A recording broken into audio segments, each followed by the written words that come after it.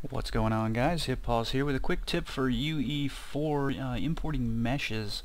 What you're seeing here is actually UDK, and I want to point out a very particular mesh that I've got here. Now this has happened to me on many others, but just this is a good example because it's right here. We take a look at this kitchen counter door here. You'll notice that it's actually fine, like it works okay. We might have a little bit of issues here and there where I screwed things up, but other than that, there's nothing really wrong with the mesh. However, if I take a look at the same mesh in UE4, you'll notice that there's a huge portion of it missing. And the question is, the fuck? Right? So the answer is that this mesh is not triangulated. And what it's doing is when we take this to an FBX, it retriangulates shit for us. The reason that it didn't do that in UDK is because I never exported this as an FBX. I actually did it as an ASE file, right? So if we look at the max file for just the door itself here, you can see how it's triangulated. Now this, like I said, originally imported into UDK just fine, but it doesn't work in UE4. This section's okay, but this whole segment right here is completely missing because it doesn't know how to retriangulate it. So when this happens to you, basically you have to triangulate it yourself.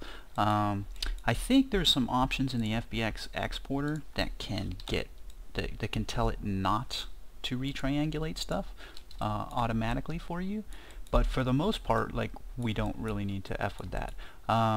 So remember that, I don't know if you guys noticed it, but there was a part on the mesh that was jacked up, and that's right here. So I'm just gonna give that a quick fix, and the easiest way to do that actually is just to copy this guy's Y position. So let's double click that and copy, and then we shall paste you. Alright. So I'm going to retriangulate this thing as quickly as I possibly can, and I'm going to kind of do this in stages, just to see at what point does this thing actually break. Now I know this part right here is fine, so I'm not really going to mess with this too much. I don't really need to, but if this part was broken too, I would just basically do this so that I was forcing how it was retriangulating, and I would also take this down to here. Let's just take a quick peek. Okay, so this part up here was messed up, so let's see if a single connection right there is actually going to solve our problem.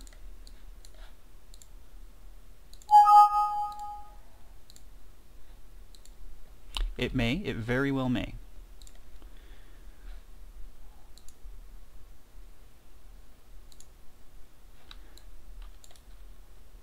And it certainly did. That is all it needed. Now I most likely have some UV issues. Yeah, I got some stretching going on right down that line right there, but see that everything is now solid. I don't have any missing faces, right? There's none of them that are missing. So let's do a quick test on a new object here. I don't really care what I'm making.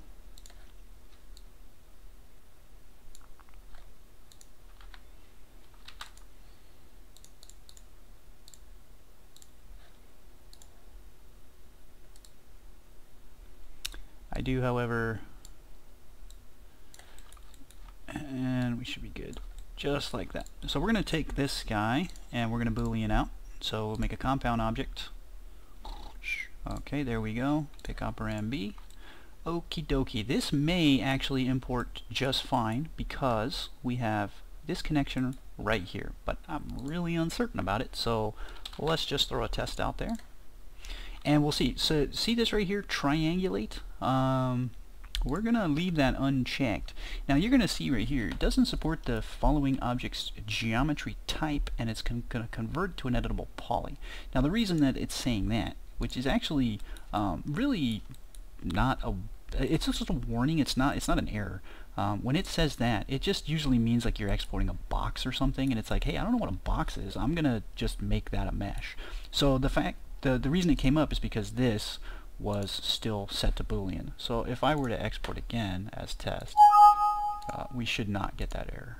Oh, we did. To turned edges. Ah, interesting. So the FBX plugin has detected turn edges. If you wish to retain edge orientation, you will need to enable the preserve edge orientation option. Okay, so let's take a look at that and let's see if that's actually enabled. Preserve edge orientation. Not checked. So let's give it an export and give it a test. Oh, well, I guess I've already exported it. So let's give it a test really quick. Damn it! Dang it!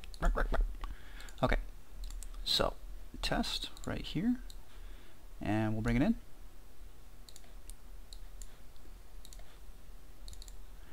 And let's see, are we okay? Nope, we're completely effed. See that? It's completely screwed. Bottom and top. Cannot figure out what to do with those faces, so it just omits them. Triangles 44. Let's see if that matches. We can test that here by going to statistics and saying triangle count, total plus selection. Tries, we actually have 88. Let's see if it's 44 running down this line. 44. So when it actually deleted these are gone. Like they weren't actually set. So let's take another look really quick at that option and see if that fixes it. If not, we have to triangulate it. So I'm just kind of the reason that I haven't already solved this is because it just came up and I'm like, you know what, I need to address this because this is weird. I just want to make sure that I have a perfect handle on what's going on. So we'll re-import it, and ta-da! So we want that checked permanently. So if you don't have that checked, if your mesh is coming in with missing faces, that could be definitely a solution for you. Now, however, you may not be using a program that has that option in your FBX. Okay, let's address that case. Maybe you're using, I don't know, some app, whatever it is. I don't know anything about any other apps, and I don't badmouth them. I don't use anything but Macs, but I don't badmouth, you know, Maya, Blender, Softimage, Cinema 4D, or Rhino, or any of that stuff. If you guys like that stuff, bam, that's what you use, right?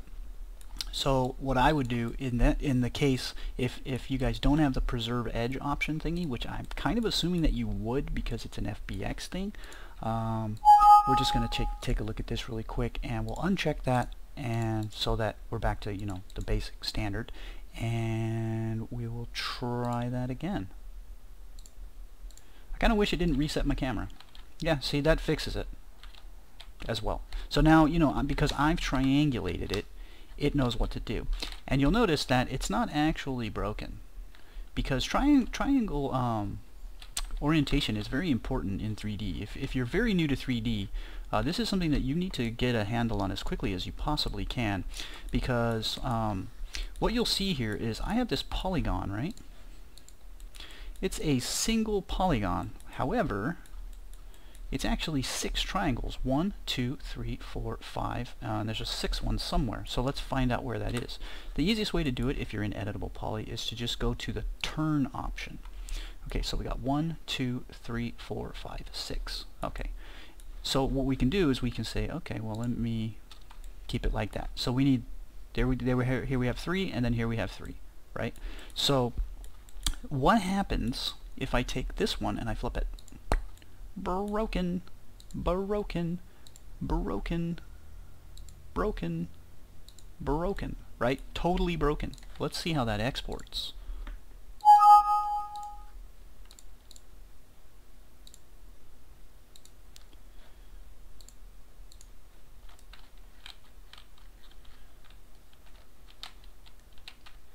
It's actually retriangulated it. You see that? What I broke on the mesh is not broken here, because the FBX exporter actually saw that that was like that, and it fixed it. So if you're having issues with your faces being missing, most likely well, not most likely, definitely it is a triangulation issue, and that's what you just need to fix. And for me, the easiest thing to do would just be, in my case, just to run a connect manually here, if I needed to go this far. But for the most part, as long as you attach corners, you should be okay. At least in a case like this, okay, where it's just a cylinder that was cut out of a thing. I probably also have extra verts. No, actually, I shouldn't have extra verts because I didn't have extra edges when I did a boolean. But let's take a look at what happens if I look at all the verts here. How many of these things actually need to be welded? None. Okay, so none. So the boolean was clean, but that was because I used 2 clean pieces of geometry to start out with. So what happens if I don't?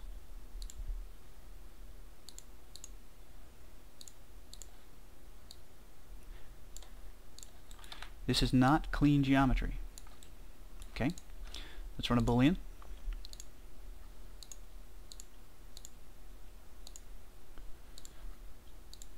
Okay, the operation was a success. It did work, but let's take a look at what kind of verts we have. Notice around some of these, this guy, these two, these two. So why are these here? What happened? Well, what happened is when it did the operation, it made a cross section at every major junction point, right? It actually went in and said, okay, I got an edge right here that's going across. It's a hard edge. It's defined, right? And I also have an edge from where my cylinder is intersecting that. So I need to put a vert there to fix that. Notice at the bottom, at the base, we have no extra verts. None whatsoever. And the reason for that is because this was just empty volume, and all we did was just transfer the verts and the faces from the cylinder to the cube. So when you understand how booleans and things like that work, you can really take care of your edge turning and make sure that everything's clean. So in this case, what would I do? Well, I would just manually fix it. I would want that there and that there. I would want that there. I would want that probably there. That probably there. This one there. This one there. This one there. And this. Now what I would do, this is what I always do, is I just hit this and just check for anything that's crazy. For instance, this edge right here is not crazy, but it's not optimal. The one thing you want to avoid as much as possible whenever you're making a 3D model is super long, super thin triangles. They cause lighting errors like perpetually. So what you want to do is you want to even those out as much as possible. So in this case, I would take this edge, which you notice I have a very thin triangle right here. Kind of hard to show that. I'm going to try to use my space mouse so I can fly around it. I cannot select this as a separate polygon because it's not a separate polygon. But you can see right in between here how long and thin that triangle is versus most of the others. Here's another one that's really bad. So to fix this, to make sure that my lighting is clean, I would turn this one. But in this case, I'm effed, right? I can't turn this one because it's going to flip it this way. Because remember, whenever you turn a diagonal on any kind of quad, you are basically flipping the points. So in this case, what I actually need to do is I need to fix the things around it before I can edit it itself. So what I need to do is I actually need to take this edge right here and back it out. Okay, and then what I can do now is I can flip that one, then that one. Well, I wouldn't do that one, but or this one. See how that's not good? See, this right here, if you have a choice, go with the one that makes the fattest triangles. Just think of it like that, the fat triangles. In this case, I would send that there, probably that there. And I'd probably leave it like that, because if this one's a little shorter, but if I take it this way, I got a really long one right here, which I can avoid, right? These, I can't really avoid it because what it's going to do is it's going to flip this to this point here. It's going to want to take it from this point to this point. It's going to give me, it's going to cross over right there. Bam. You see that? That's not good. So in this case, you know, again, right here too, I can't send this one this way because this is further to the right than its other corner. So it'll crisscross. And I got to avoid that. right?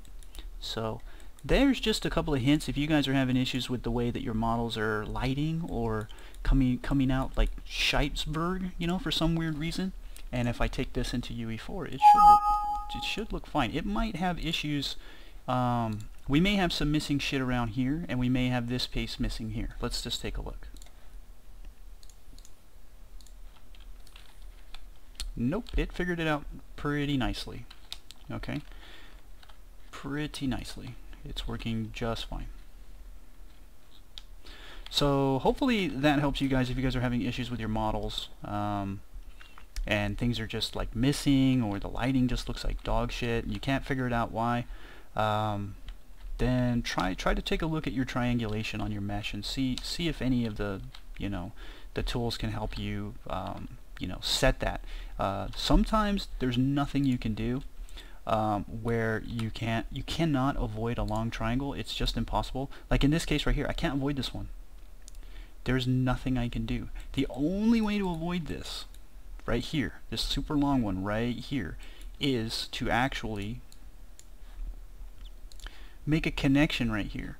And once I do that, now I can actually, I'll just do it with the hard edges here. You can see that I can send this way. Okay, and I would actually send probably, well, no, I don't think I'd send that one that way. I think I'd just keep that one this way. But I would want to check this edge here, and what I do is I just flip-flop them and see which one's thinner, and I go for the fatter one. In this case, I'd probably go with this one right there. Okay, in this case right here, I got a really long thin one. No need for that. I can make it short and fat, and that's what we want. We want short and fat. It's just like real life. Let's see. Okay, so we're gonna fix that right there, and that's it. That would be all I would really need to do to pretty much fix this. The bottom looks okay, except I got an edge or a face right there that I don't need. I got this one right here that's bad. Okay, this one's could be much better this way. However, I still have a bunch of edges on the base, just like I did on the top, that are extra. The best way to do that is to look at the verts, because it usually looks like it's thicker, like a fatter vert when they're really close together. And then you can always hit Control A and just weld with a pretty low tolerance. And you can see in my case before and after are the same, so there's nothing wrong with the model now. It's perfectly fine. So there you guys go. Hopefully that helped you guys with these tips, and if not, let me know. If you are having issues with anything in particular, let me know. I am busy right now working on getting the by the way, I did fix that there because it was an extra vert ran down the middle, so let's pull that down. That's fine now. So there we go. Hit pause signing off. Thanks for watching.